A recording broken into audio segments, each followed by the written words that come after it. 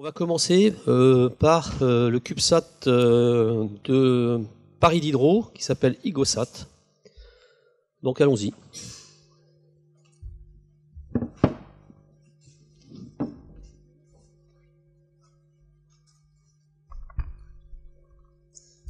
So, good morning everybody. We are students from the project IGOSat and we're here today to present you our satellite. In this presentation, we will begin by a presentation of the IGOSat project. After that, we will present our two payloads, the Scintillator and the GPS, and we will finish by a presentation of our ground station. So, IGOSat is a project of nanosatellite made by students of Labex UnivEarthS. Is founded by Labex UnivEarthS and Janus, and it's part of Janus program. Our satellite is satellite 3 unit, and it aims to study ionospheric and gamma rays observations in magnetosphere also. Our project began in 2012, and we are actually in phase C. So it is a phase where we are making a detailed conception of all subsystems and each part of the project. And we are preparing for entrance to phase D by presenting the CDR in September. Okay, our satellite has plenty subsystems. The functional subsystems like the telecommunication subsystems which allow us to communicate with our satellite using amateur radio. Our APS electric power which provide our satellite and all subsystems on energy using solar panels and batteries for saving energy. The structure which is responsible for all deployable components like the antenna and our deployable solar panels. The ADCS, which is responsible for controlling the attitude of the satellite, its orientation for making it doing well its missions, and our two payloads, the Scintillator and the GPS, and we will talk about them much more later. And of course, the onboard computer, which is responsible for all monitoring operation and all command on board the satellite. And now we will pass to our payload.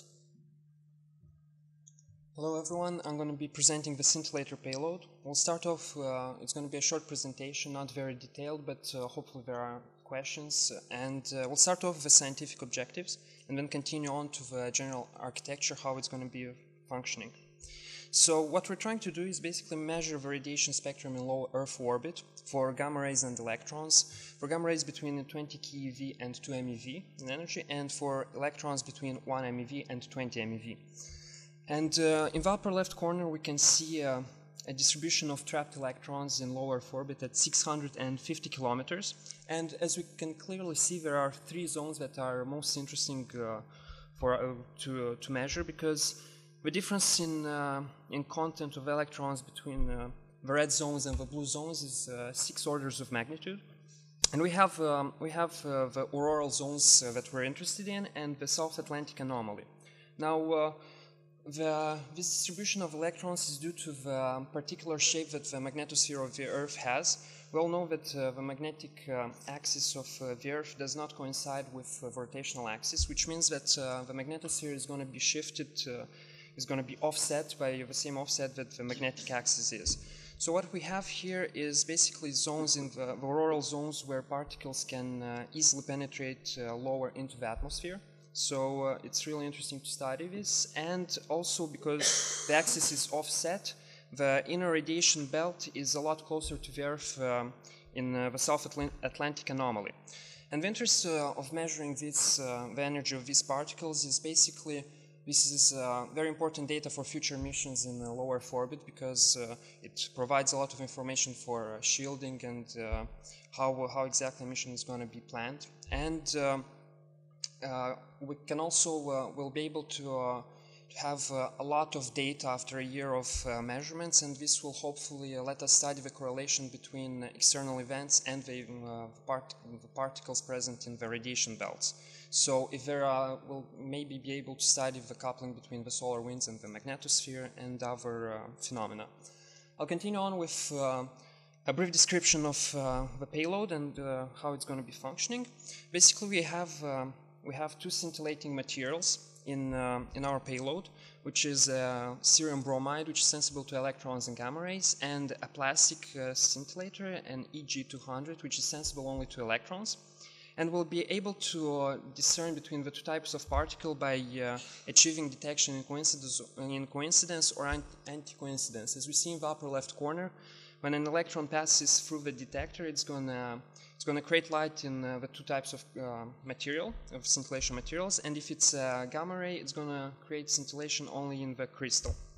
So in order to read this light and to quantify the energy deposited in the scintillator, we're going to be using silicon photomultipliers. Now, this is a new technology. It's well, relatively new. It's never been yet used in space, so it'll let us see the functioning of this type of technology in space, because till now all the silicon photomultipliers used were used in ground-based experiments. And after we'll be treating the silicon photomultiplier output with a Easy Rock chip. It's an application-specific integrated chip, and it's also been used only on the ground. So this will let us see the performance in space for maybe future missions.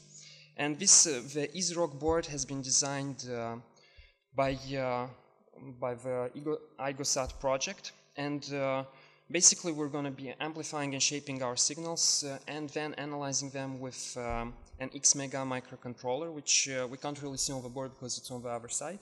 And after a couple of data analysis, we'll be able to transmit the spectrum that we calculated to the onboard computer to be sent down to Earth. So we'll continue now with the GPS payload, and hopefully if there are any questions, we're ready to answer at the end of the presentation. Okay, so hello. GPS payload will be a short presentation. Of course, the payload will provide to IGOSat the position and time from GPS satellites, but more of that, it will be a scientific payload, and for that we will use an antenna and a receiver, both dual frequency. What we want to study is the ionosphere, and we will study the number of electrons into the ionosphere. Here you can see a map of the number of electrons during the day, and we see the coupling between the solar radiation and the ionosphere, and we can follow the sun around the Earth. But this map is based on ground station, so there is a lack of data above the ocean, and we want to study it in more details. So we'll use the fact that the ionosphere is a dispersive medium for radio waves, and that the number of electrons provoke ionospheric delay in both L1 and L2 signals sent by GPS satellites. So on IGOSat, we use a GPS antenna and a GPS card. They are commercialized on the shelf, and they are both dual frequency. They will be linked to a GPS software on the onboard computer, and then the data will be sent to the ground station. Those data will be the pseudo range, the Curie phase, and the signal to noise ratio from L1 and L2. And to acquire those data, we'll do a radio occultation mission. So we will probe each layer of the ionosphere from the top to the loss of the signal, and with those data we can have on the bottom left a take time series. So it's the number of electrons integrated between our two satellites, and then we will inverse those data to have an electron density profile. Here you can see some data we have with cosmic data. We use our algorithm to have this, and we study the ionosphere during an event called an high-speed solar wind stream that perturb the ionosphere and provoke delay into communication between, for example, satellites and the Earth. So we can detect some changes between those events in the ionosphere, and some event and some nominal period on the right back. But there is also a second mission to the GPS payload. It's GPS signal scintillation. We will study the irregularities in the signal through the ionosphere. And we will do this with two indices, intensity irregularities in the signal, S4, and irregularities in the phase, sigma phi, in L1 and L2. No, sorry, just in L1 for those one. And we want to correlate it with the scintillator payload, so we'll study the same areas. Okay, so now we can pass to the ground station. So the ground station is the part of the project which allows us to command satellite from Earth. The communication we can have with satellite are of two types, uplink and downlink communication. For the uplink, we can send to the satellite its configuration panel. It's a list of parameters the satellite needs to run its payloads and other subsystems. For example, we can send to it the maximum temperature of a component to follow the monitoring of all components, or maybe the frequency of a take mode for a payload, or all the parameters it needs for running. We can also send telecommand in a routine. We can send a list of telecommand it has to execute. For example, activation of event mode in that duration, or maybe asking satellite to send us the latest housekeeping telemetries, etc. And for the telemetries the satellite sends to us, we have two kinds of telemetries. The housekeeping telemetries, which inform us of the state of the satellite. For example, having a log of all the command who was being executed, or all the errors happened in the satellite, and also the telemetries of all the components, like a voltage of component, temperature of component, etc. And finally, the payload telemetries, which are the heart of our telemetries and the scientist telemetries we need. For example, particle energy spectrum from the scintillator, or other telemetries from the GPS. So for receiving these telemetries and sending these commands, we actually have two ground stations, one in Paris, from where we can send telecommand and receive telemetries, another in Hanoi, from where we can receive only telemetries, and we are expecting to have one in Peru, and like that we can have our satellite in visibility much more often. Now, for the software of the ground station, or the command control software, we have three parts of this software. The first part is the mission center. The mission center is a center where scientists can put the mission plan and put all the tasks the satellite has to make. And after that, this mission plan will be give us a routine. This routine will be written in the command control center by an operator, and the routine, it's more explicit. It has all the telecommand, all the detailed telecommand we will send to the satellite. Both scientist and operator can generate the configuration panel, put in the parameter they need. And after that, we will receive from the satellite, as we said, the PLTM, the payload TM, which will be analyzed and treated by scientists in the mission center, and also housekeeping TM, which will be followed by the operator in command control center.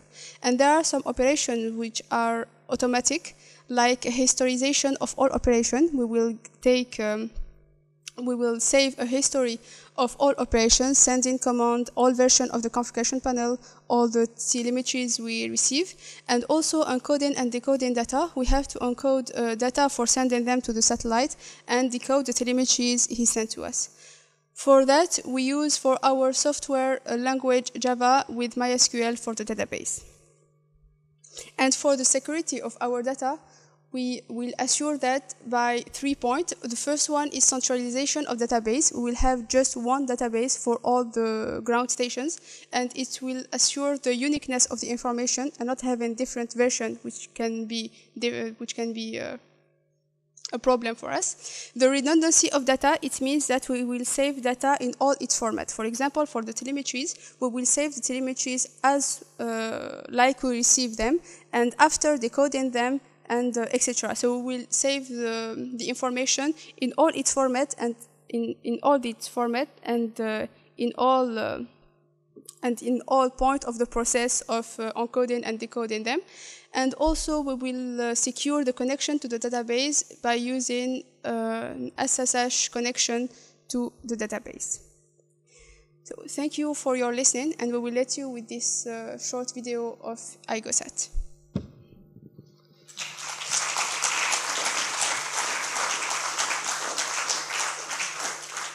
Thank you for this very great presentation, very clear. And if you have any questions now.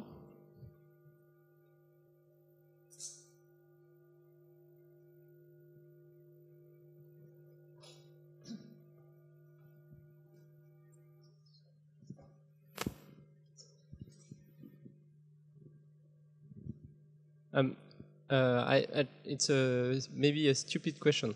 Why do you have a GPS antenna just on one face of the satellite? Because I guess you would not see all eclipse events of GPS satellites. Oh, yeah. It's a specification of the mission that we only have one antenna. And as you can see here, we can have at least 5 GPS satellites in view in all time. So with the data we can send to Earth, it's a lot of data. So we can have what we want with only one antenna. Maybe. And also just to make a precision, I mean, for the occultation you need to have the antenna pointing at the opposite of the velocity vector for the occultation value. So actually in the simulation the satellite is spinning, but if you assume that first order it's not spinning, it will have the antenna, GPS antenna for science, pointing at the opposite of the velocity vector. That's the only position where we can have occultation data.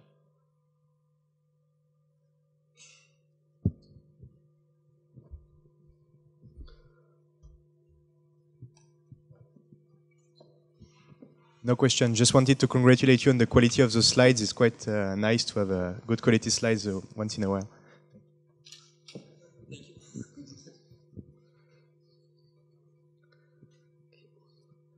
Any questions?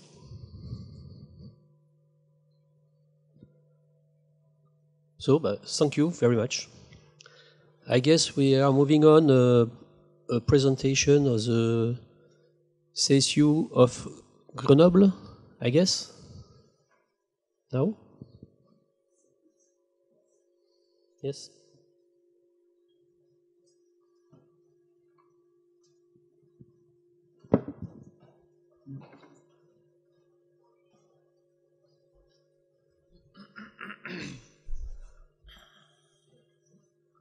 Alors, c'est pas le mien.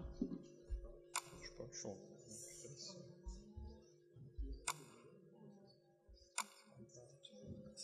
Bon.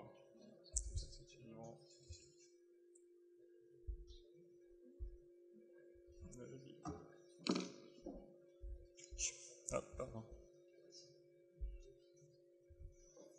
Hello. I'm going to present the Space Center of University of Grenoble.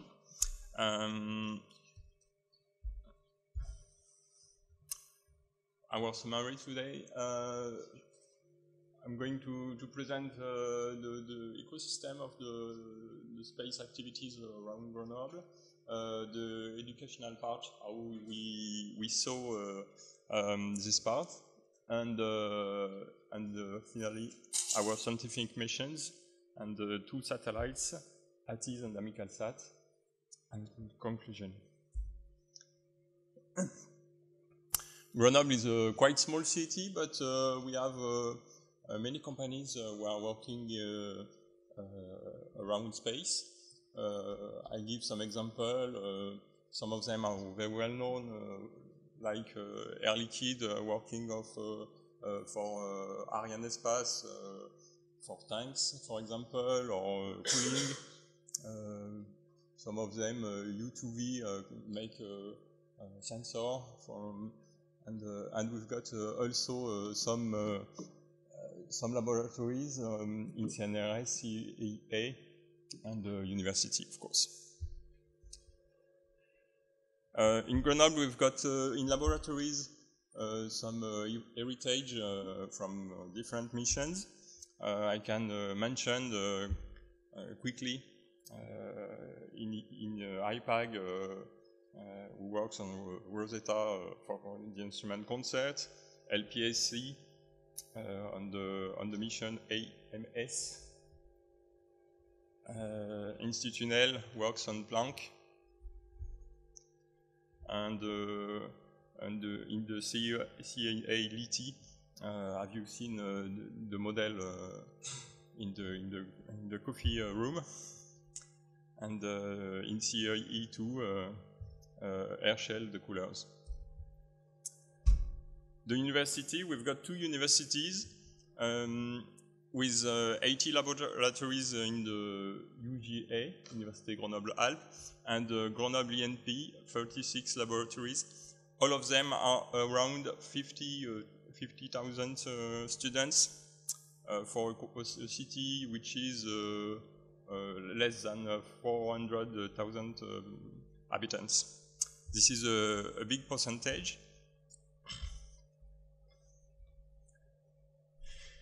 And why we make a space center in this place? In fact, there is a large concentration of education and research and corporations working in space, with a good cooperation for more than 60 years. And there were no formation in space methodology specifically, and a not very good area because we are no prime in companies and laboratories around space. We created then the CSUG on this ecosystem in September 2015. How we work with students? We are using and teaching 120 students by year. They are coming from all university, all specialties on all levels, from DUT to engineer and masters, and we are just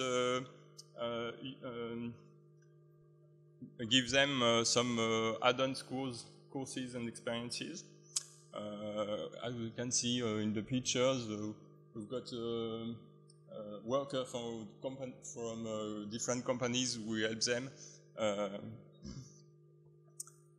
which making courses on thermal data or harness electronics, and all students are in internship or in their module teaching experience, and they are including completely to the CSUG team. Like we are quite small team with about 10 people, quite permanent, and teachers, and all students are working with them in the same way, and no hierarchy level, especially for students.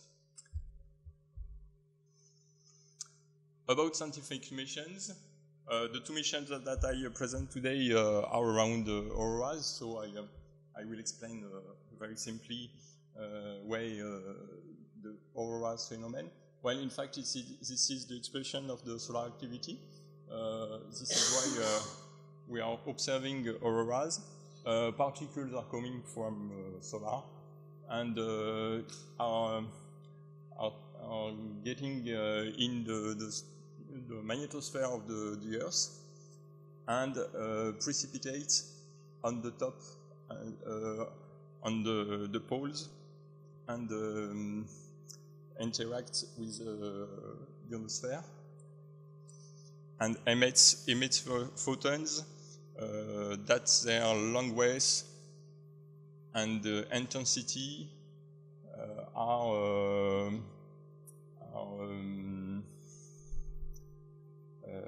characteristic from the particles are coming from sun. Okay, with short, just to explain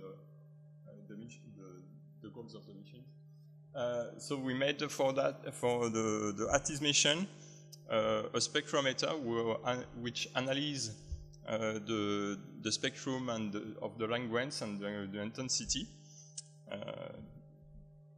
and we want to monitor it from the space to have the 3D dispersion of the particles.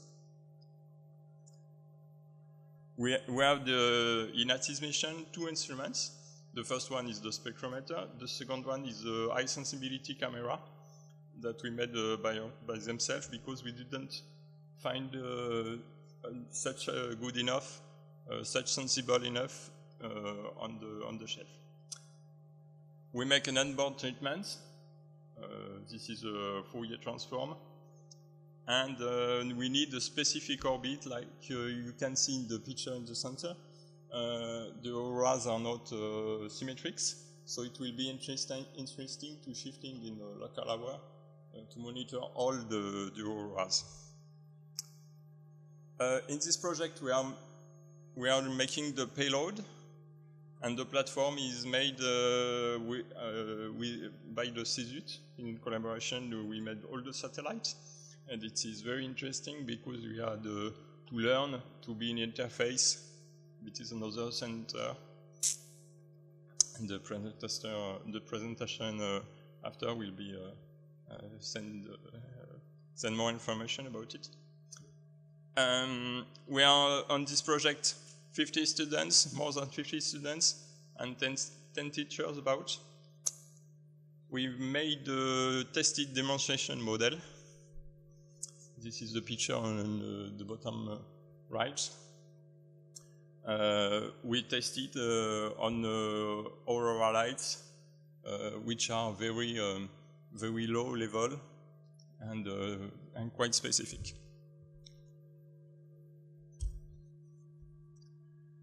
This spectrometer is possible with the Spock sensor.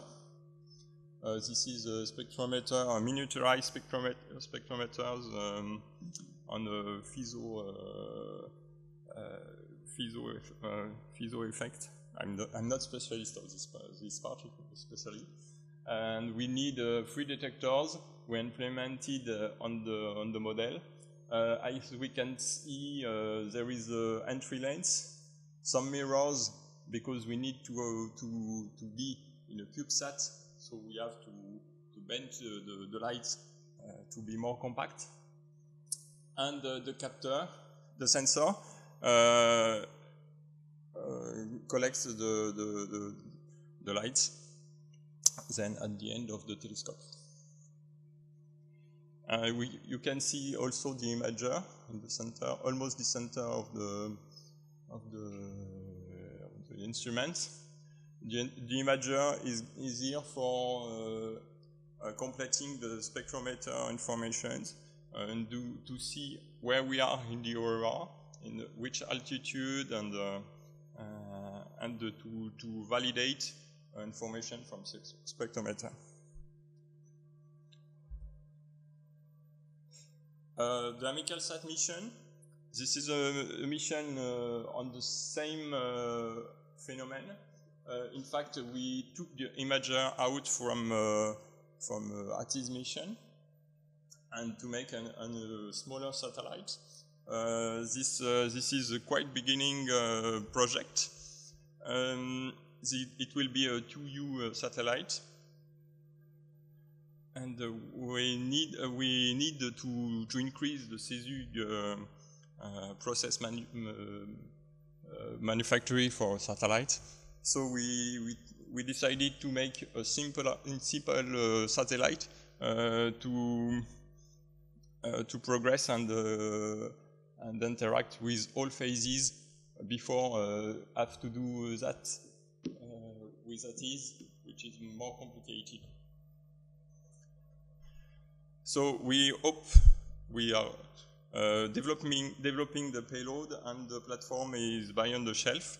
We are going to make integration, software complement, and all tests and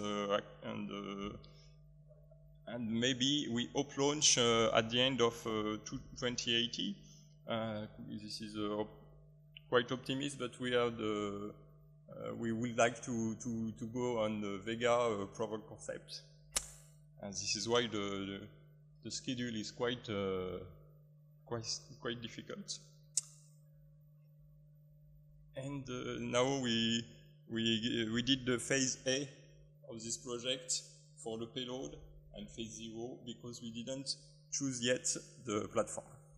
Phase 0 for the platform, sorry. Simultaneous, we are going to developing a ground station. We began to make a VHF station first, and maybe S-band if needed for other satellites like AMICAL, which is not chosen yet. The S-band will be developed with a company, General Electric, which wants to work with them and to help them in this way. In the AMICAL mission, we choose the same imager of ATISE that I didn't present yet. This is a sensor from U to E to V. This is the Onyx. We choose it at first because it got a very big pixels, 10 micrometers, because we have to have a long exposure from around 1 second. So we need to don't have too much blur and need a big pixel for it. We choose it for the sensibility and quantum efficacy too. And the lens will be by, this is a Schneider Xenon with 0.95 focal, very open lens. It has been yet flight, and maybe we need some preparation, but we had to check it in phase A. We developed also the card for the sensor.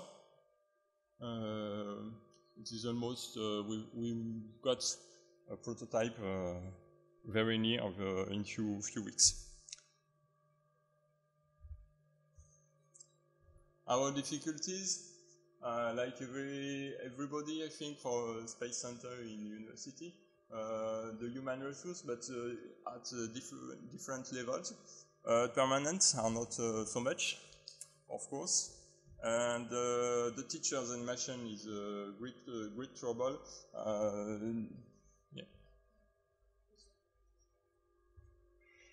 The teachers animation is a great trouble to fix teachers from 1 year to another year and follow the whole project. Maybe if you have ideas for it, it could be interesting to discuss. Of course, funding for learning is a trouble for us too. And the positive points, of course, I just put 3, but certainly more. The students are really integrated to a working team, and that's very nice to work in that case. For instance, we've got an excellent integration in the industry. After one trainship by the CSUG, the students are really going on space companies or other exigent industry. And we have, by this way, discover all the space chain because we are making small satellites with we can access to all these parts. Thank you for your attention.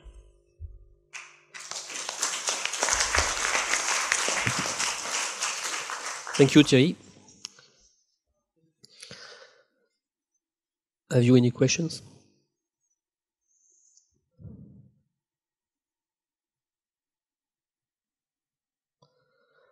I have one.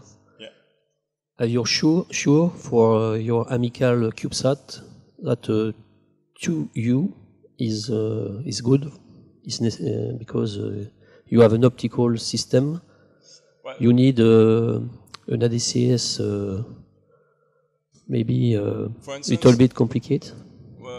I think it will be good enough. We will see after during the tender. But our payload is very small. The objective, the lens we choose is not so big. The sensor is quite small. I think we will need only less than 100 millimeters by 40 millimeters or 50 millimeters for the payload. After the pointing is not very accuracy because in fact the main difficulties is that we don't know exactly where is the aurora, so we have to make a success of picture, but we don't know if the auroras will be exactly here then. But you need a stability. We've got precision, but you said you need a stability to take pictures. Yeah, for the blur, yeah. Yeah. Maybe it's not an advantage point, but we try to access to good algorithm to have no much blur, and we maximize the pixel size for that. Okay, thank you.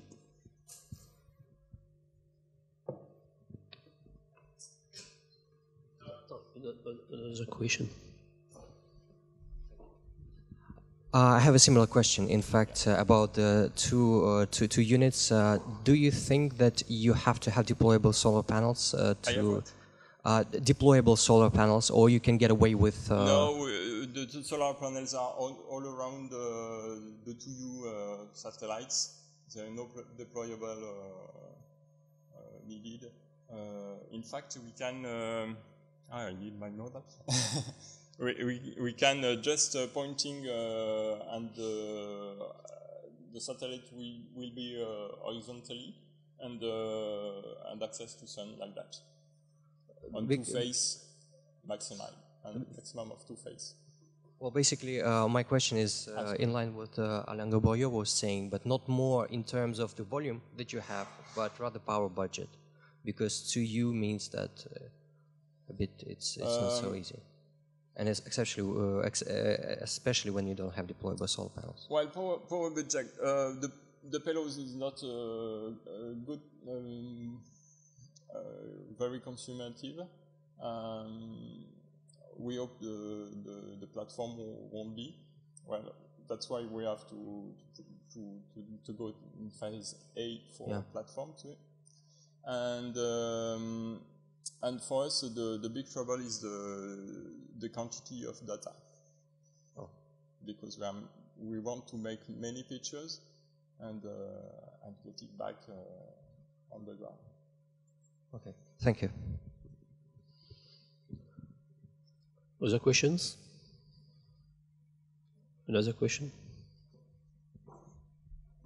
Have you chosen a position already for the ground station? Because given the fact that there is a lot of mountains around, putting it in Grenoble would really reduce the visibility. So I was wondering if it's going to be somewhere else or not.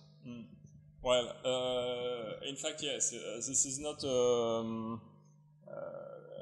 the best point to have access to space. But we've got only 15 degrees dead because of the mountains. But it's necessary to have the station not so far from us to learn to work with it. But it will be really interesting to have collaboration, to have other stations not in Europe, for instance. And for us, it could be interesting to be far from north and south because we are making measurements in this satellite on the auroral zone.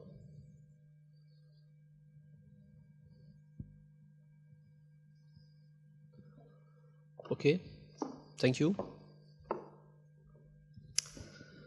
So now we are moving on the presentation of the CSU Toulouse.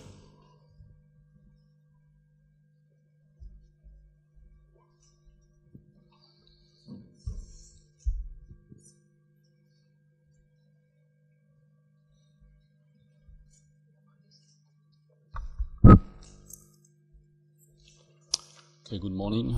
Firstly, I want to apologize to foreign colleague because I will talk more about management than scientist aspect. So I prefer to make my talk in French.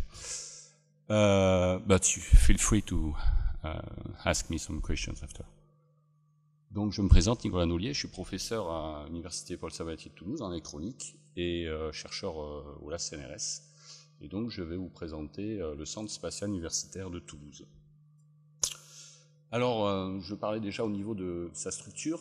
C'est un groupe d'intérêt scientifique, on appelle ça un GIS dans le jargon du CNRS, qui a été créé en 2016, en juin 2016, et qui regroupe en fait des écoles d'ingénieurs telles que l'ISAE, Super-Héros, l'INSA de Toulouse, l'INP, l'Institut National Polytechnique de Toulouse, l'Université et ses IUT, le CNRS à travers 3 laboratoires, le LAS, l'IRAP et le CESBio. Et j'ai oublié, excusez-moi, l'École nationale d'aviation civile et l'organisme tel que l'ONERA. On a le soutien de notre voisin qui est le CNES.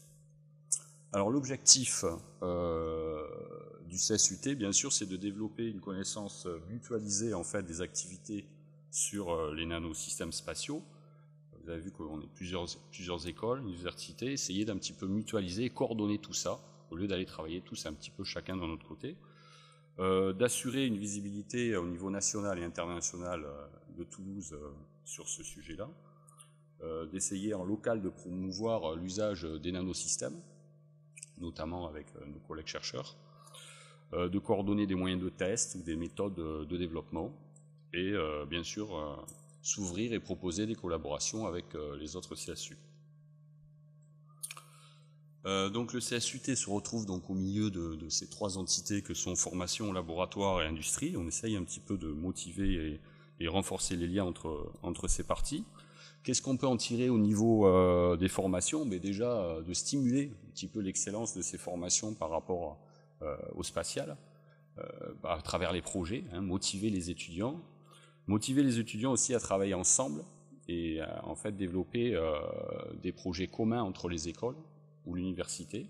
Et on se rend compte qu'en fait ils ne se connaissent pas trop et à travers les projets, ils arrivent à bien dialoguer et bien amener chacun leur pierre à l'édifice. Bon, travailler sur les nanosats, c'est une carte de visite aussi, donc favoriser bien sûr l'insertion professionnelle de nos étudiants et via des coopérations faire rayonner en fait nos formations. Par rapport au laboratoire, c'est continuer à renforcer en fait le lien qu'il peut y avoir entre la formation et la recherche et proposer sur la partie recherche à avoir ou essayer de leur proposer une plateforme technologique qui leur permet de tester un matériau, un composant, ainsi de suite.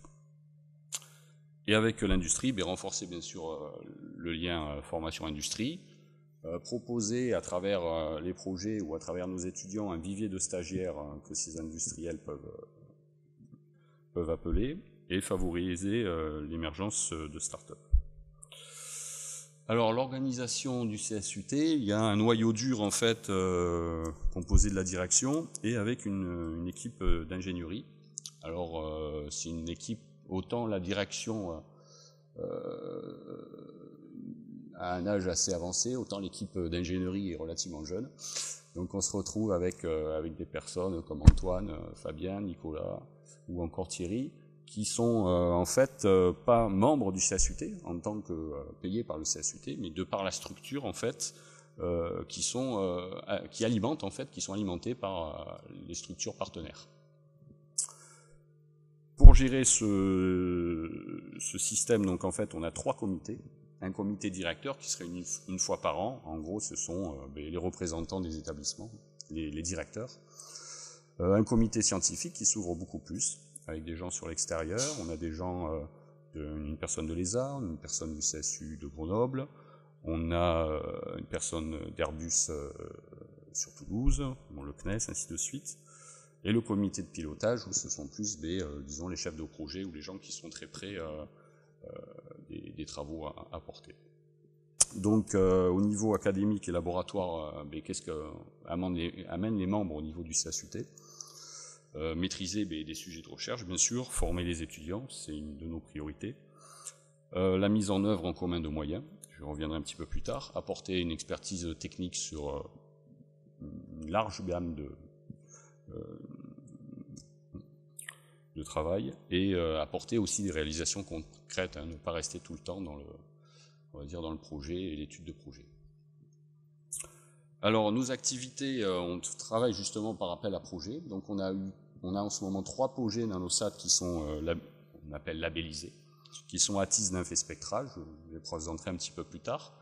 La façon aussi de fonctionner par projet est intéressante parce qu'en fait, ça permet après de gérer en fait des problèmes de consortium par projet. Donc, en fait, pour chaque projet après, on fait une espèce de petite convention entre chacun des partenaires. Les fiches de projet qu'on a, elles sont à disposition de tous les établissements qui font partie du CSU. Et donc, ça permet aussi de proposer à un large spectre d'étudiants des stages. On fait l'animation scientifique. Donc là, il n'y a pas trop longtemps, là, on a collaboré à une journée au Petit Tech sur Toulouse, sur les nanosatellites et la photonique, de façon un petit peu large. Et puis, à travers une école d'été, là, qui est en ce moment, là, d'ailleurs, sur le campus de Super-Héros. Les moyens en commun, donc là, c'est un herbier qu'on essaie petit à petit de mettre en marche pour essayer, premièrement, de donner toutes les spécifications techniques des instruments ou des expériences qu'ont les membres du CSUT, mais aussi, et c'est un petit peu plus compliqué, essayer de fixer les conditions d'accès. On n'est pas forcément prioritaire parce qu'on fait partie du CSUT. Parfois, il y a des problèmes il faut aussi amener un petit peu la main à la pâte pour faire fonctionner une manip. Donc, on essaie de régler un petit peu tout ça et fixer le bon fonctionnement en fait de ces moyens de test. Donc, on retrouve donc des choses assez standards, des cubes de vide thermiques, des pots vibrants, des moyens de caractérisation. On a des salles blanches, ou en tout cas une grosse salle blanche, des chambres anéchoïdes, des moyens de valider les systèmes embarqués, des plateformes de simulation, et aussi on a de la station sol. Je reviendrai un petit peu plus tard. Voilà, donc je vais maintenant vous présenter assez rapidement les 3 projets en fait actuels au niveau du CSUT. Le premier, c'est ATISE, donc qui vous a été présenté par Thierry tout à l'heure, au niveau un petit peu plus, on va dire, charge utile. Donc c'est un CubeSat 12U pour observer les aurores boréales et astrales. Donc, on l'a déjà dit, c'est une coopération avec le Centre Spatial Universitaire de Grenoble. On a eu la revue de FASA il n'y a pas trop longtemps, une quinzaine de jours, non, la semaine dernière, et il est supporté par le projet Janus, donc on rentre dans la phase B, là. L'orbite visée est 650 km avec une inclinaison de 80 degrés. On espère, enfin en tout cas on vise un lancement pour la fin 2020. Comment s'articulent en fait les tâches entre le CSU de Toulouse et le CSU de Grenoble? Grenoble a la charge de la mission, c'est eux aussi qui développent la charge utile. Comme ils ont la charge de la mission pour l'intérêt scientifique, ils auront aussi le centre de mission et bien sûr l'exploitation des résultats. Sur Toulouse, en fait, on est plus au niveau système, au niveau plateforme, que je montrerai juste après, le centre de contrôle, tout ce qui est communication, opération. Donc justement, cette plateforme, elle est issue en fait d'un projet interne en fait qui s'appelle MODA, pour développer en fait une plateforme 12U multisession. Ça veut dire que cette plateforme n'a pas été développée pour ATISE, mais l'idée c'est d'avoir une plateforme relativement importante pour mission avec disons, des altitudes au niveau de l'orbite, des inclinaisons relativement importantes aussi, enfin une gamme d'inclinaisons relativement importante, une charge utile interne qui peut aller jusqu'à 12 kg et un maximum d'énergie de 50 Wh. Sachant qu'à l'intérieur, autant la plateforme, la structure de la plateforme est tout à fait à développer, mais par contre, les éléments qui sont utilisés sont des éléments sur étagère. Où on espère en tout cas aussi faire de la réutilisation de projets actuels au niveau toulousain. Juste un petit peu plus la structure du segment sol. Donc le centre de contrôle, je l'ai déjà dit, est sur Toulouse. Alors il y a deux fréquences en fait. On a des bandes S qui sont plus pour tout ce qui est télécommande et récupérer les télémesures de la plateforme. Donc ça, on passe par le réseau multimission du CNES. On espère aussi pouvoir remettre en marche en fait une station bande S en Cayenne. Et après tout ce qui est télémesure qui vient de la charge utile, là on a besoin de plus de débit. Et en fait on passe par une station, excusez-moi, de réception bande X qui est située à l'ENAC. Je passe sur le deuxième projet qui s'appelle NYMPH. Alors NYMPH, c'est un acronyme dont vous voyez le nom, là, Node Satellite ou Investigating Microwave Photonic Hardware. Quel est l'intérêt de NYMPH? Essayer de montrer la faisabilité en fait d'intégrer dans des satellites des composants optoélectroniques et essayer de quantifier ou de montrer l'impact du vieillissement, du rayonnement, excusez-moi, sur le vieillissement des fibres erbium dopées utilisées dans ces systèmes optomicro-ondes. Et c'est donc pour montrer que la technologie est utilisable dans l'espace et préparer en fait les nouvelles versions, enfin les futures versions des satellites de télécommunication, où à l'intérieur on a besoin de distribuer les horloges, donc ça peut être fait avec des fibres optiques, on a besoin de sources à haute pureté spectrale, ça aussi ça peut être fait avec des systèmes opto-hyperfréquences, ainsi de suite. Donc on reste quand même dans la communication dans le satellite. L'idée, c'est pas de communiquer entre le satellite et la Terre, par exemple, par voie optique, ça n'a rien à voir. Alors la mission est ambitieuse déjà en durée, 2 ans. On veut que ce satellite, qui sera dans un 3U, dure 3 ans, 2 ans, pourquoi? Parce qu'il faut récupérer beaucoup de radiation.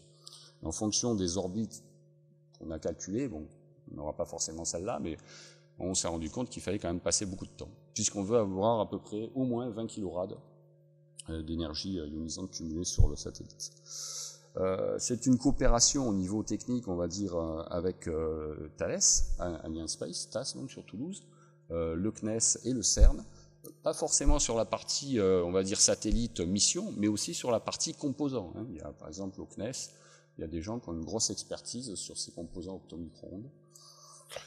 Il fait partie du projet Janus. On a fini la phase A il y a 15 jours, et donc on devrait rentrer dans la phase B, pour un lancement toujours pareil, visé fin des années 2020.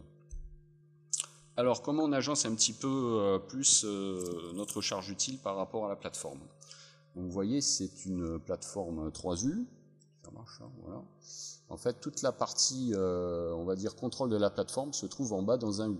Alors, on peut dire que c'est peut-être un petit peu faible au niveau volume, mais en fait, on a un fonctionnement relativement simple. On a choisi d'être pointé soleil, donc ça veut dire qu'on va avoir une SCAO, mais qui est relativement simple, hein, on n'a pas besoin d'angle extrêmement performant. Et la mission elle-même, en fait, on ramène en fait des paramètres qui petit à petit se dégradent au cours du jour. Et en fait, ce sont des données qui sont relativement faibles. Donc un simple débit, enfin une simple communication VHF-UHF suffit. Donc pas besoin de pointage sol au niveau radio.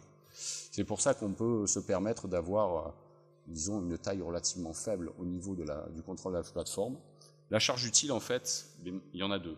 Vous avez la première charge utile qui s'appelle NMON, donc qui est constituée ici de 2 cartes plus cette espèce de bobino au-dessus. C'est là qu'on va retrouver en fait notre fibre ou nos fibres optiques bobinées sur ce tauron là et qui seront exposées aux radiations. Et on a une deuxième charge utile qui est venue se greffer sur le projet, qui s'appelle RADMON cette fois-ci, qui est une charge utile qui est totalement développé par le CERN et qui est là en fait pour analyser l'environnement radiatif. Alors ça tombe bien puisque justement on veut essayer de voir nous les radiations, qu'est-ce que ça fait sur notre système. Donc là-dessus il y a plusieurs systèmes. Hein. Bon, vous avez des RADFED qui permettent d'avoir la dose cumulée de radiation, vous avez des diodes PIN qui permettent de voir s'il y a une particule haute énergie qui arrive et qui fait un défaut cristallin. Hein.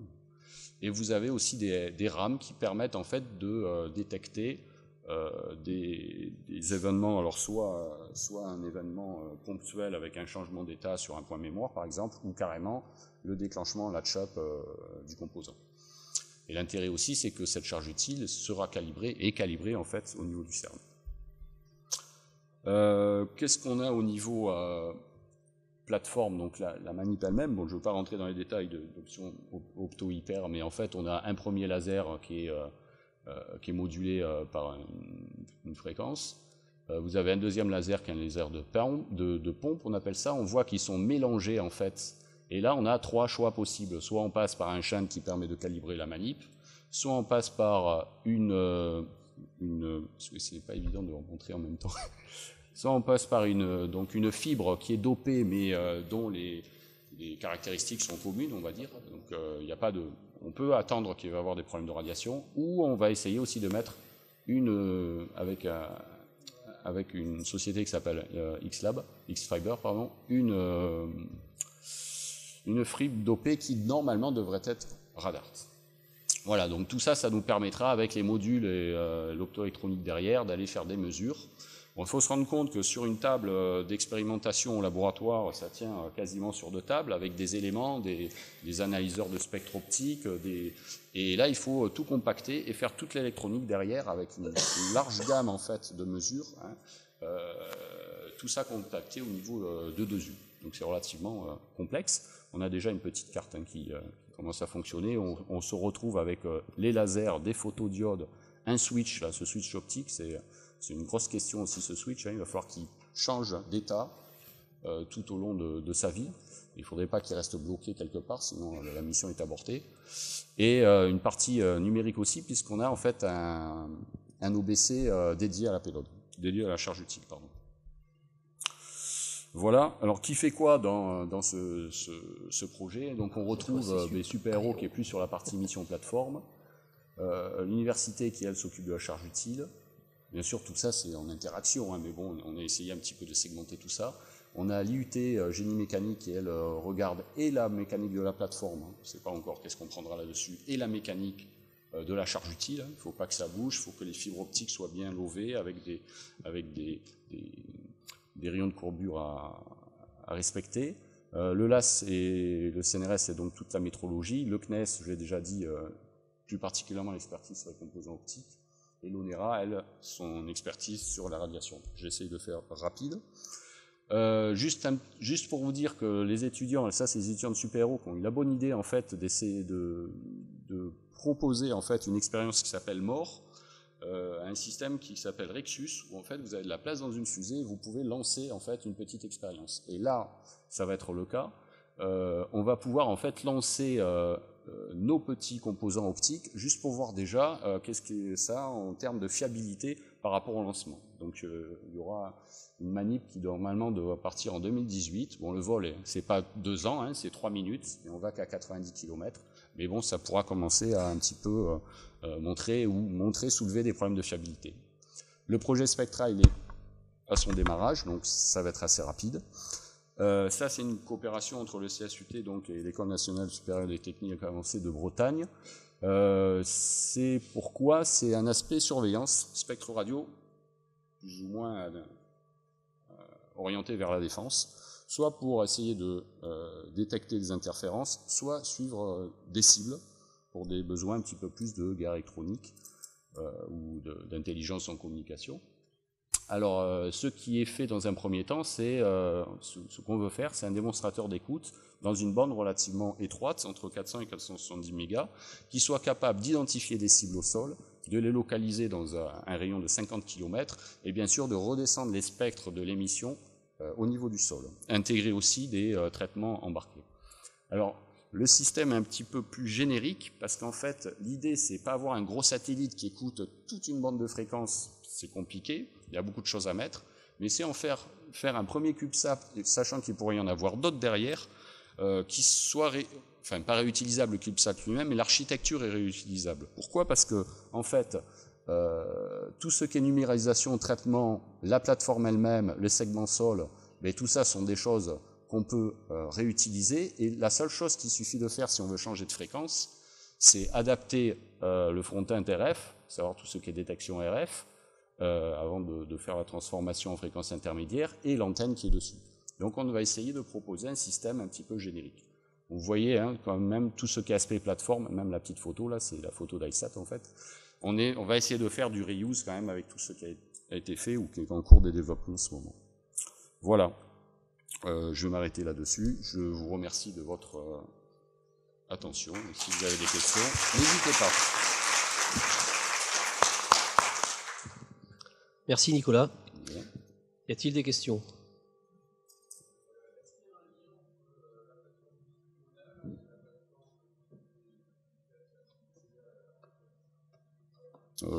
Absolument pas. On n'est pas dans les mêmes budgets et c'est pas... pour l'instant, elle est au niveau, on va dire, là, on n'est pas, la plateforme n'est pas encore prête, mais si vous voulez, on est au niveau de l'étude. Elle sera fabriquée au sein du CSUT.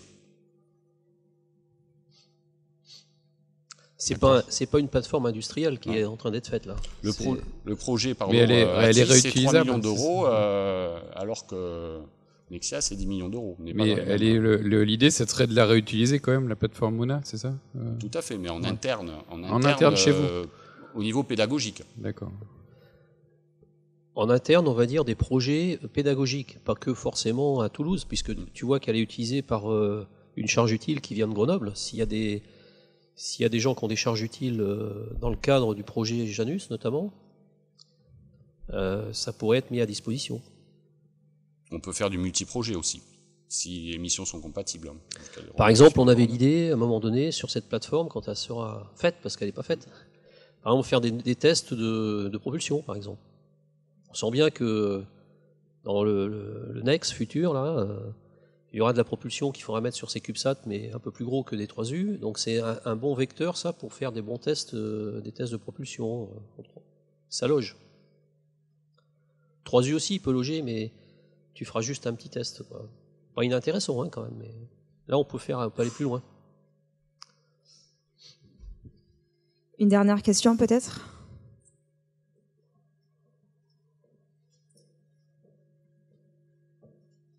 Merci. Bon, merci Nicolas. Donc, la présentation suivante. Alors, faudrait que je me trompe.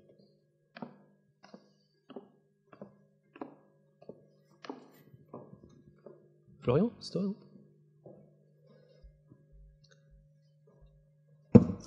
Oui, c'est...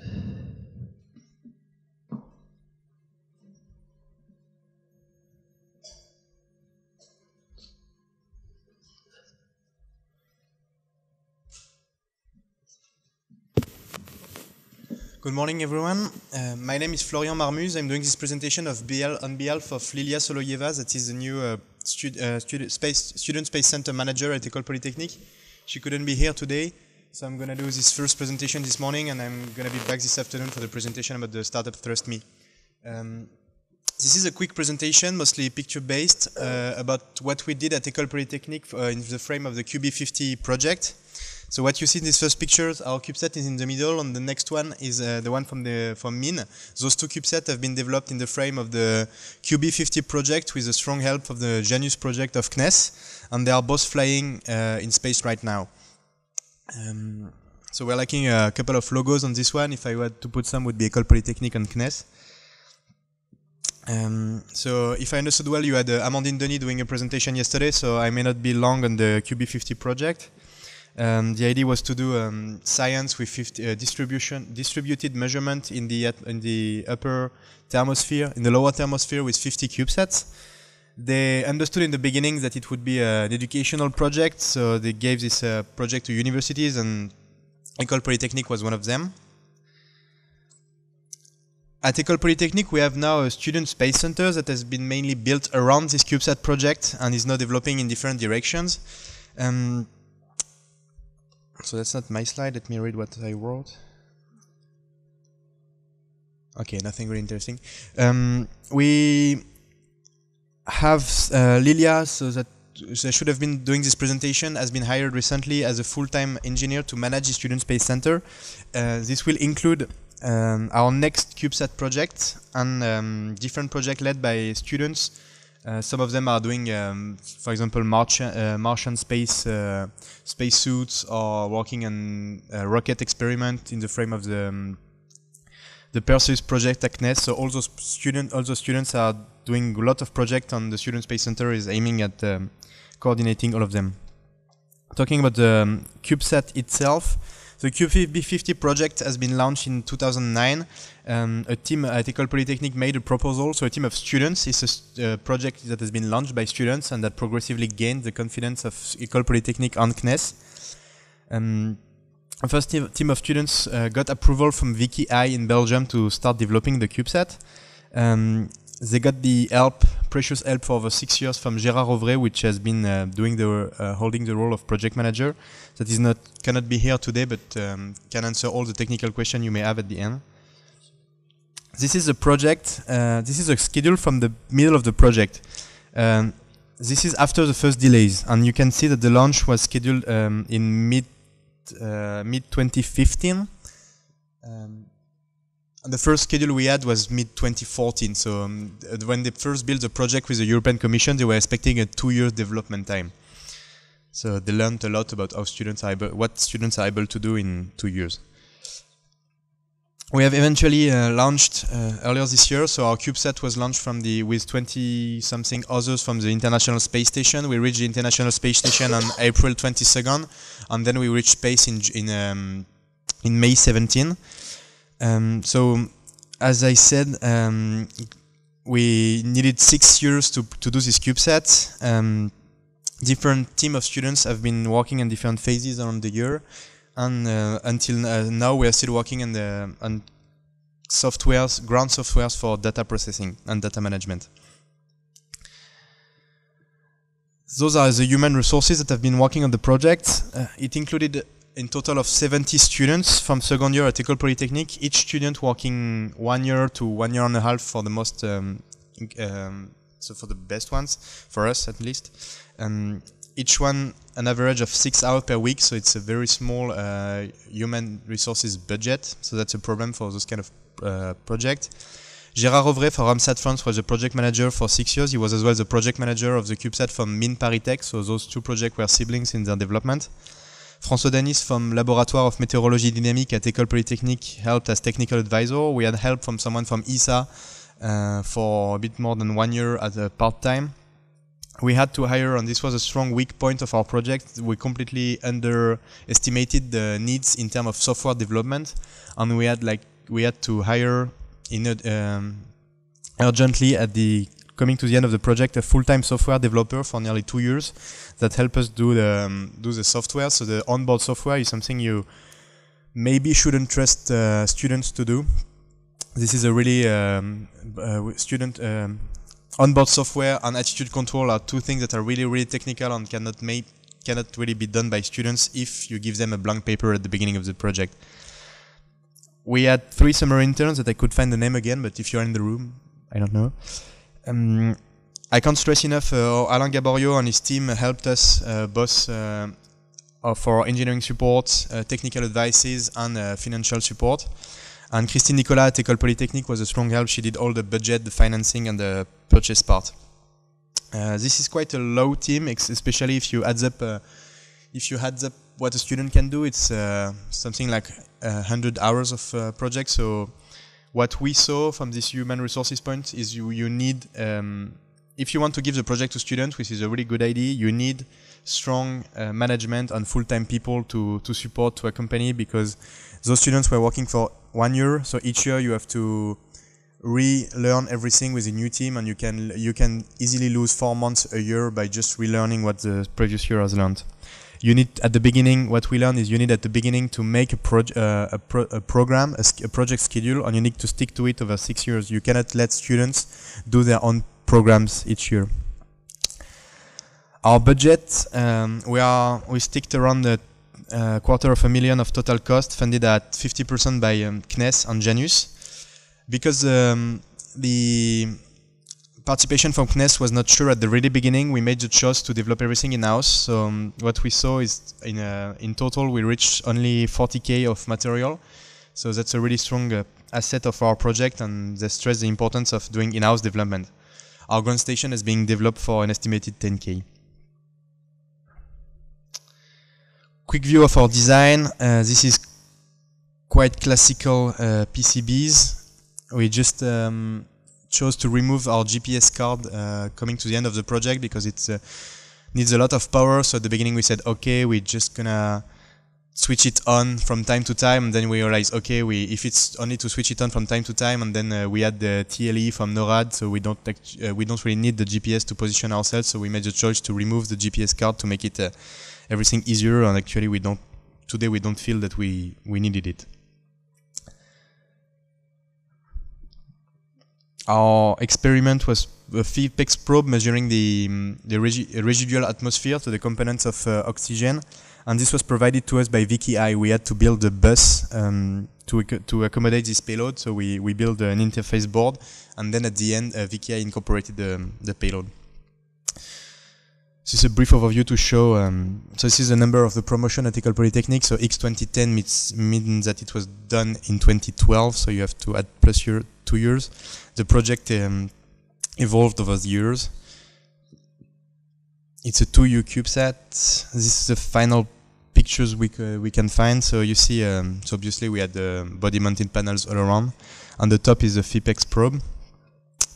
The solar panels have been provided by Azure Space because of a partnership with CNES. We did all the tests we needed to do at the plateforme d'intégration et de test pit in Guyancourt. So this was a tight schedule because we did all our tests in 1 week and a half, but that ended up well. This is a picture in the thermal vacuum facility.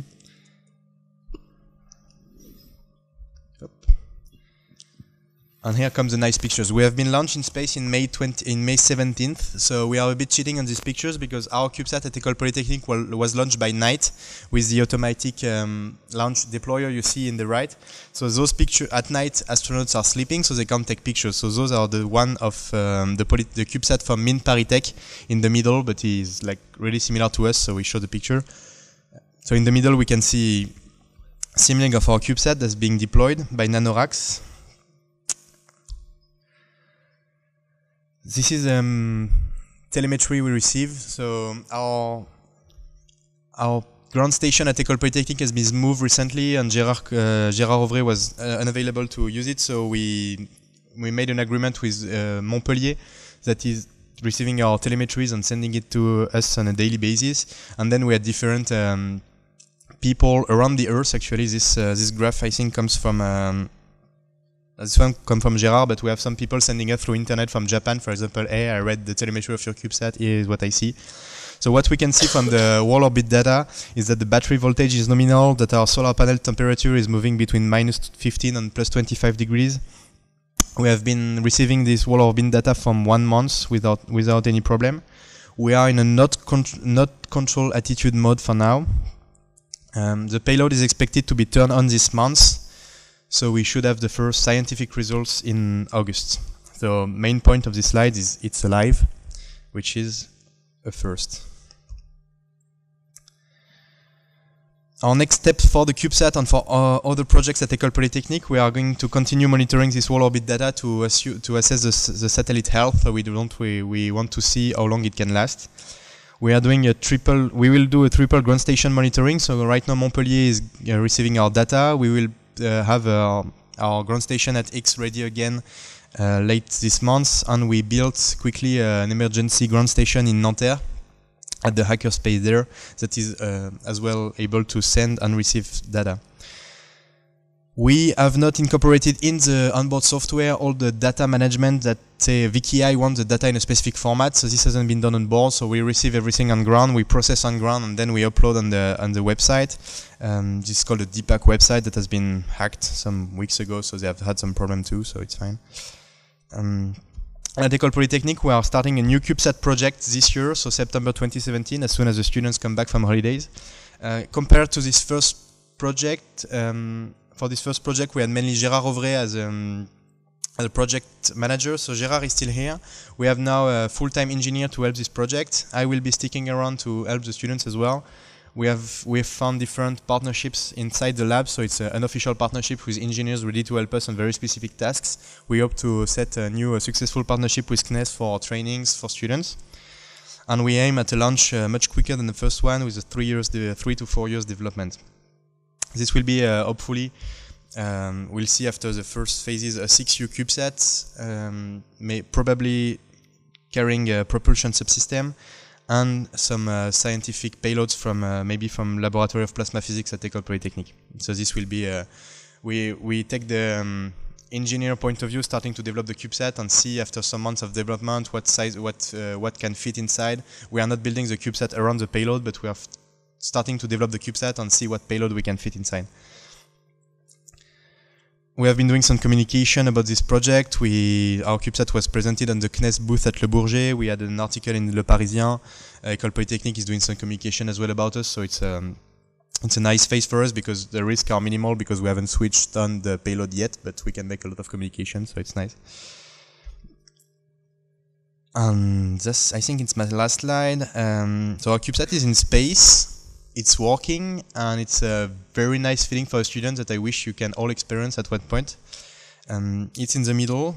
On the left-hand side, those are all the sponsors that help us from a bit of a lot. So Thales and Space gave us some money.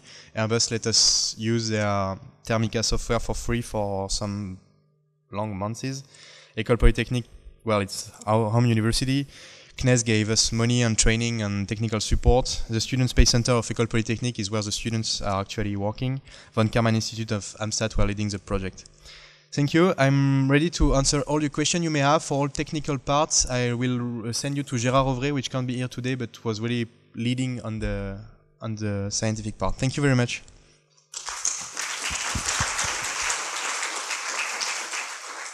Thank you, Florian.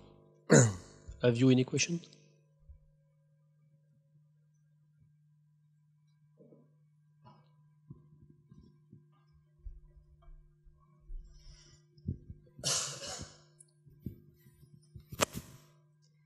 Thank you for your presentation. And I would ask about the ground station software. What kind of technology did you use? And is the project open source? Can we reuse it for other projects or something like that? It's not an open, so it's a UHF VHF ground station. It's not open source and open source license, but if you ask Gérard how he did it, he will surely answer you nicely with all the reference of the project we can use and how we did it. So it's on a small building. We have a direct connection with a 4-meter cable or something. So it's not on the top of the Juillet of the UPMC with long cables as here. It's much smaller. I mean, it's much closer to ground, and we can send you all the information you need. Okay, and for the command control also, the software for the command control or for telemetries, which was developed by students. You can see so I work on this project. Yeah, I should have said that at the beginning. I work on this project from 2013 to 2014. Then I left for studies mainly, and I just came back to Ecole Polytechnique 6 months ago. So I'm not really sure about the software they use, but I can give you a there is no contact. I can give you contact, and you can ask, and we can do this software that's shared by me and Ecole Polytechnique, and I know Gérard has been delivering on the website. So you may find it on the AppSat front website, because it's, for example, if you have a ground station at home and you want to listen to our CubeSat and decode our telemetry, we provide you the software to do so. So I don't know how much you can see inside the software, but we can discuss this later. Thank you.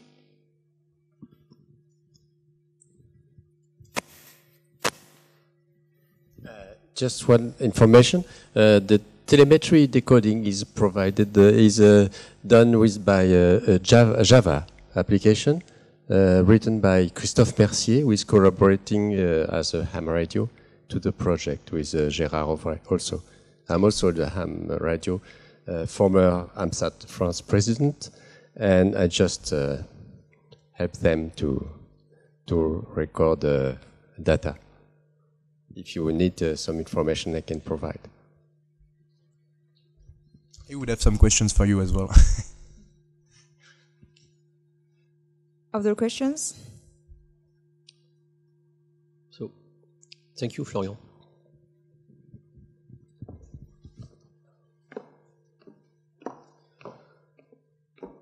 We are moving on the presentation of the CSU of Montpellier by Andrey.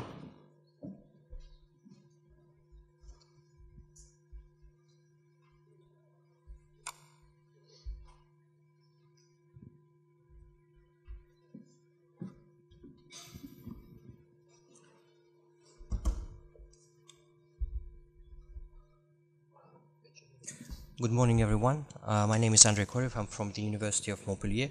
First of all, I want to thank the organization of this workshop. For us, it's the first time that University of Montpellier is visiting this workshop, and this time we also kind of, because of the tight schedule, we had doubts that we can manage, but managed. I'm very happy that we are here from the conversations, for all the presentations that I'm hearing. But because of the tight schedule, if you find some typos or you see some bloopers on my slides, I apologize. So I will be presenting you Space Center in general, and then our activities, and then I will going to tell a little bit about our projects. I will not go too much into detail. Myself, I only work, and mainly I would say, work on Robusta 3A project on ADCS part. So everything else, I will try to answer your questions as well as much as I can. Yeah, but if you have more detailed questions, maybe it would be easier for me to forward it to our members. So first of all, what is CSU in Montpellier? We are part of University of Montpellier technological platform. So we have two sites. Main site is in Montpellier, in Campus Spatial. We have a building that is called CSU, was built by on the funds of the region. And we also have a site in Nîmes. At Nîmes, we have professors at Nîmes who work with us on involved in our projects, and they also do the manufacturing. So about 10 professors participating constantly in our projects, and also some other researchers from different laboratories, from the faculties. We have at CSU currently 8 engineers employed.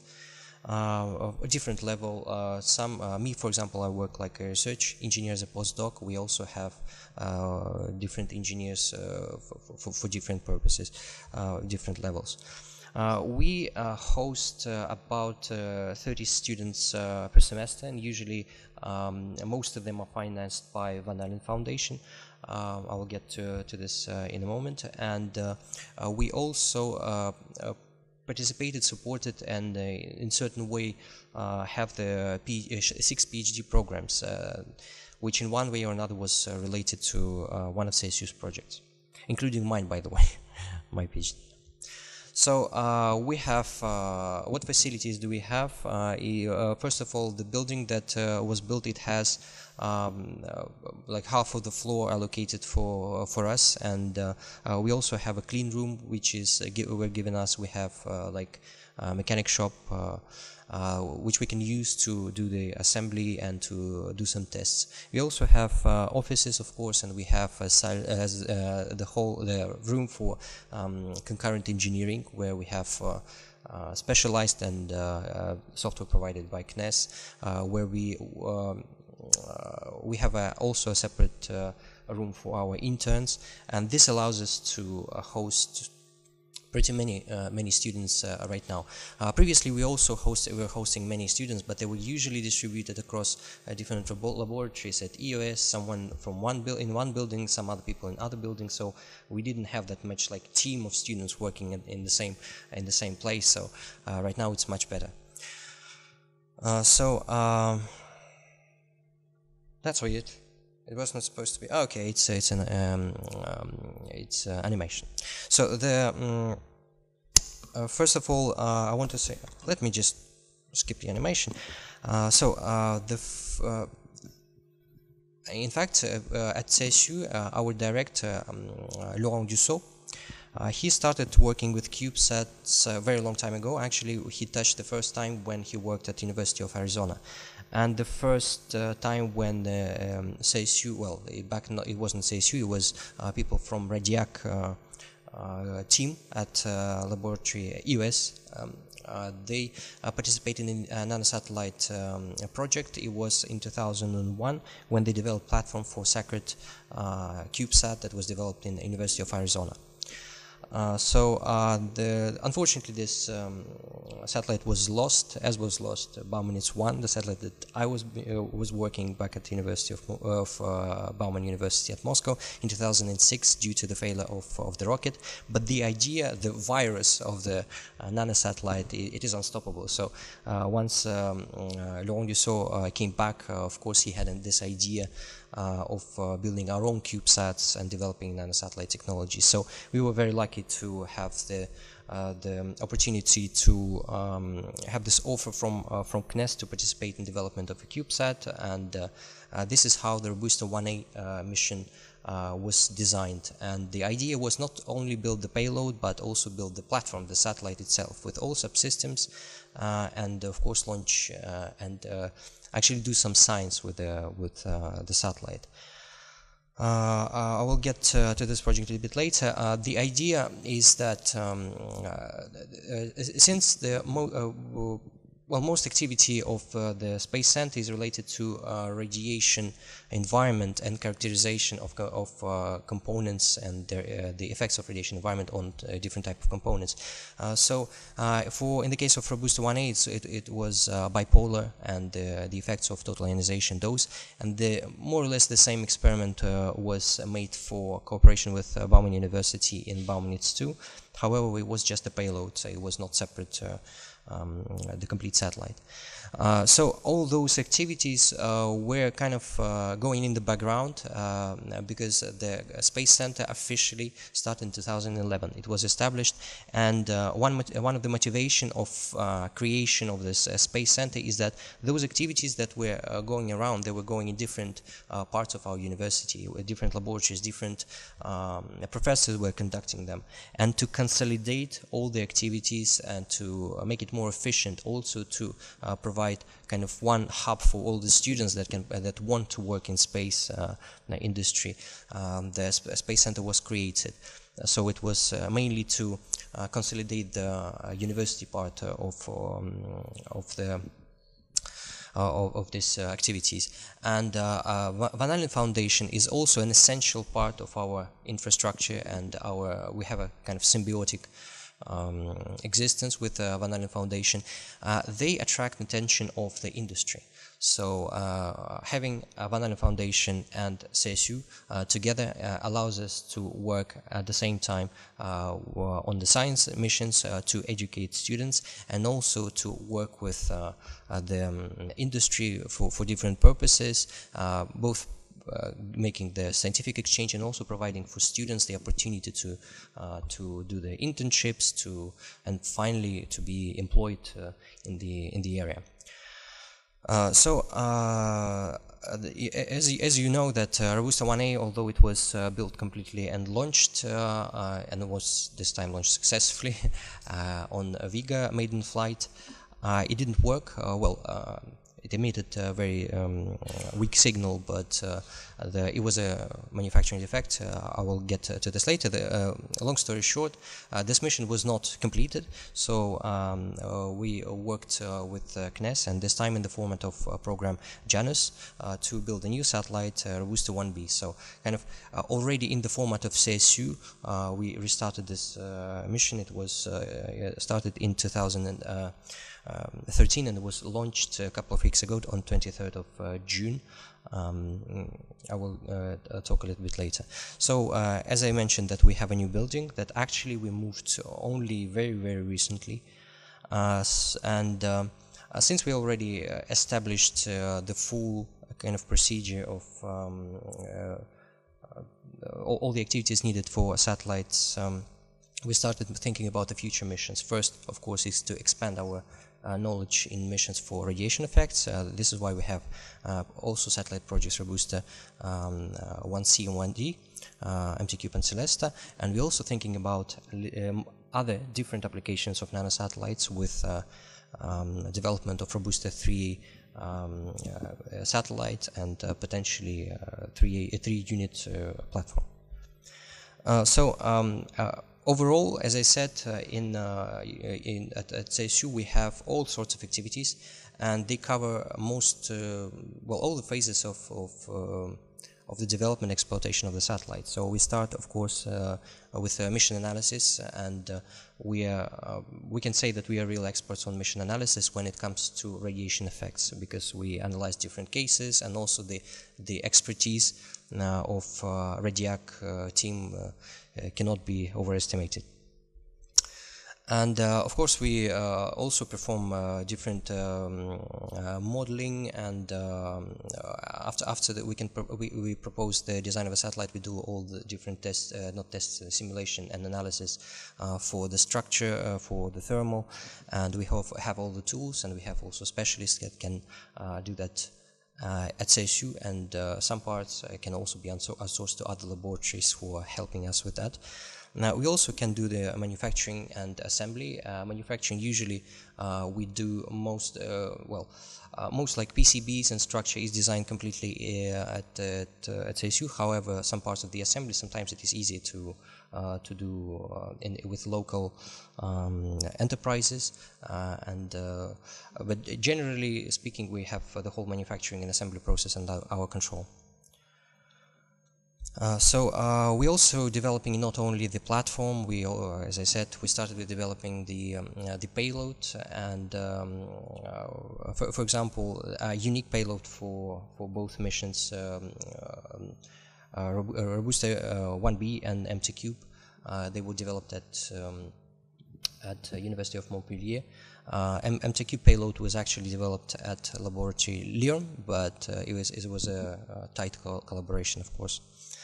And right now we are also developing the platform, as I said, for 3-unit CubeSat. It means that we need to we cannot just scale up the 1-unit platform. We have to do a lot of refinement, and one of the targeted area that right now we're exploring is to development of ultralight and solar panel structure.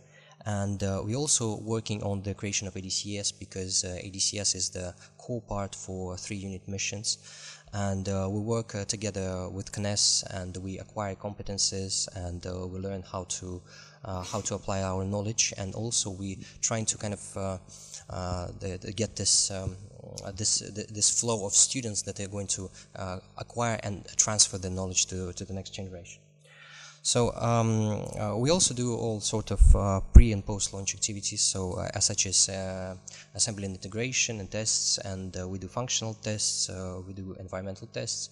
For example, right now we have the possibility to do the test in our building, because Interspace moved with, a kind of region found, we bought a thermal vacuum chamber with the help of the region, and Interspace are operating this vacuum chamber, so if we need to perform the test, we can do it in our building.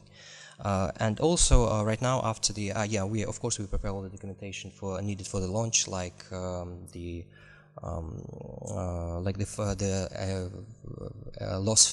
dossier loss. And we also we have to manage all those insurance questions and other things. And now with the launch of Robusta 1B, we're also working with a new ground station, so we also acquired the knowledge, practical knowledge already about commissioning and satellite operation. Why am I mentioning these activities? Because in fact all those activities are part of our projects, and they are often shared, and in all our activities we invite students. So a student has a possibility to choose whether he's working in development satellite or he's making tests or he is going to be analyzing the data and work on logging, archiving, and so on and so on. Of course, we try to keep the best practices and put everything in the project-based kind of framework. We're using project management software. We try to follow the standards like ECSS. We follow also the Janus roadmap and documentation provided by CNES.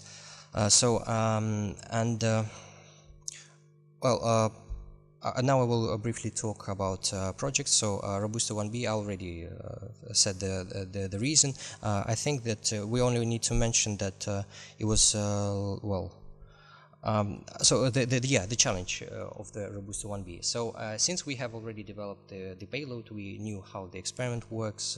We know about the CubeSat, how to build the assemble. The idea was to discover what didn't make it work, so we needed to make it work, and the approach that we used is to introduce the quality assurance policies, because the problem was manufacturing, but at the same time those kind of problems are supposed to be discovered on the test stages. So we discovered that in fact the approach, the testability of the satellite was not optimal, so we required the remaking and refining the design of the satellite in such a way so we could test all the functionality and make sure that it is going to work and charge the batteries. And this is the success of Robusto 1B mission is shows that we actually succeeded in that.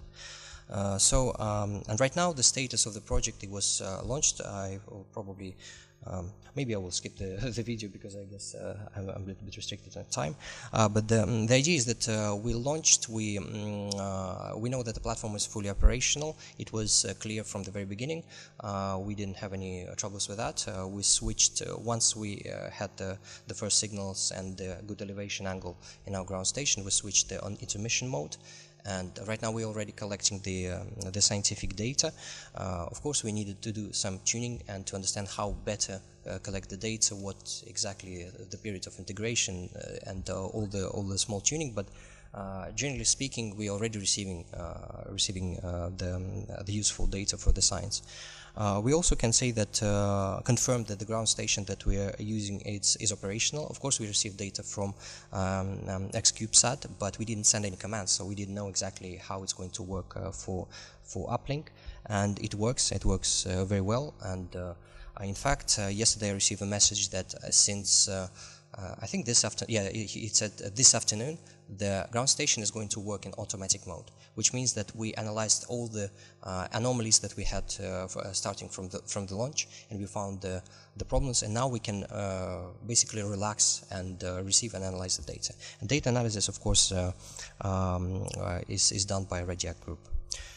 So I say the full commissioning expected in mid-July because we have a platform that already commissioned. The payload is something that we're doing, but it's something that is going to be very soon. And the ground station, we can say that right now it is commissioned. So maybe we're going to be even earlier than mid-July. So another CubeSat project is MTCube, and it is with a partnership with ESA. And the idea is still the radiation environment. However, the main challenge of this project is it's not the same payload. It's not the same idea. It's not the bipolar components. It's memories, and it's not total ionization dose. It's single events. So for this case, we need to know that we can actually collect good scientific data. And of course, the challenge was to find on which orbit and in which conditions we need to run our experiments. This is why a lot of ground testing was done by as a part of PhD. Actually, yesterday it was defended. And also one of the things is that with memories we need to know exactly where the error happened, and try to map it on the layout of the memory. So it requires a lot of information, downloading a lot of information, which Robusto 1B wasn't making. So it led to development of third version of the one-unit platform, and this one-unit platform was also proposed for our next mission, is Celeste mission. In this case, we do not develop our hardware. We develop our hardware. We do not develop the payload. The payload is fully developed at CERN. And in fact, the challenge for us is that we need to integrate this payload in our structure. So it's something new. So far it goes well, but it's a little bit different activity because we need to exchange the documentation in a very specific format, so we are learning something new every time. And the idea of this mission is to use basically the same radiation monitor sensors that are used in CHARM facilities at CERN, and but of course they have to be miniaturized. Actually, you can see the sensors here on this slide, and you see already the card developed with miniaturized sensor on the next slide. Recently we participated in Fly Your Satellite program and we were selected, and it means that we are going to be provided the launch and I guess test campaign as well. But also means that we have to keep our schedule very we have to maintain our schedule right now. So just to summarize, so we have one unit platform that we're using right now for Celeste and Empty Cube, and in fact, if you have an idea of any experiments that we can carry out, in fact, we have already something pre-made. So in a very short period of time, we can integrate your payload or think of an interesting mission in a collaboration. So then I will say a little bit about the future. I will not go into detail of this mission because itself it deserves like 50 minutes or maybe 40 minutes presentation. I will only just say that University of Montpellier and CSUG, we're specializing in radiation environment. However, this is not only the only focus in our work. We try to explore different other possibilities, different mission concepts, and in this case we have chosen a telecommunication as a new kind of adventure. And of course, for this, we need to, well, the main idea of the mission is to collect the scientific data at sea and then transfer them in very short period of time into the Meteor France to do the prediction, and especially prediction of extreme weather conditions such we have in Montpellier during autumn and in spring. Well, it's so the idea is that this system contains, in this case, it's not just a simple satellite; it's a system, and system will contain the flight segment, which is a satellite, but it also has sensors based at sea and on the ground. And of course, the mission control center will also have a very important role of collecting all the data, analyzing, and kind of streaming the data to the end user. So yeah, it's generally speaking the structure of the project, and me, as I said, I'm mostly working on the ADCS part. Yeah, so yeah, I think I've said this already, and yeah, in fact, what I also wanted to mention is that it is very important, this kind of new missions, if we embark a new mission, is to understand that this is an iterative process. We think that this mission is feasible with those kind of components of this type of approach, then we do the detailed design, and we see that we have any restrictions we didn't take into account, and so you have to be prepared. We now prepare ourselves that, and we learn that this is iterative process. So if something we can carry out from what we're doing right now is that you should be also prepared to this. Yeah, that's basically what I have. I don't know if I do have any more time, because no, not at all. Sorry. So thank you first for this presentation.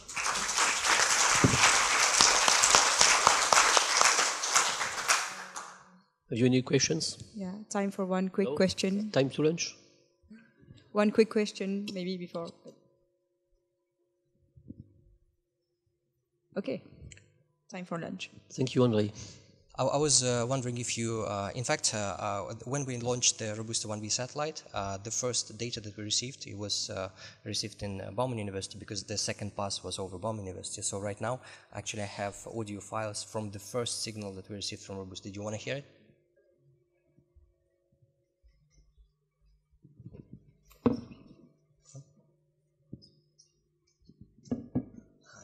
How much time do I have? It's very short.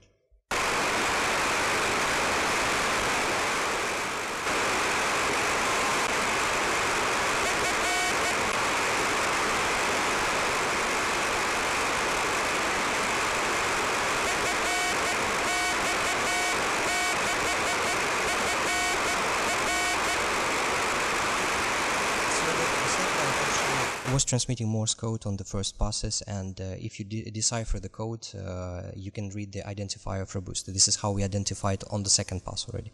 But the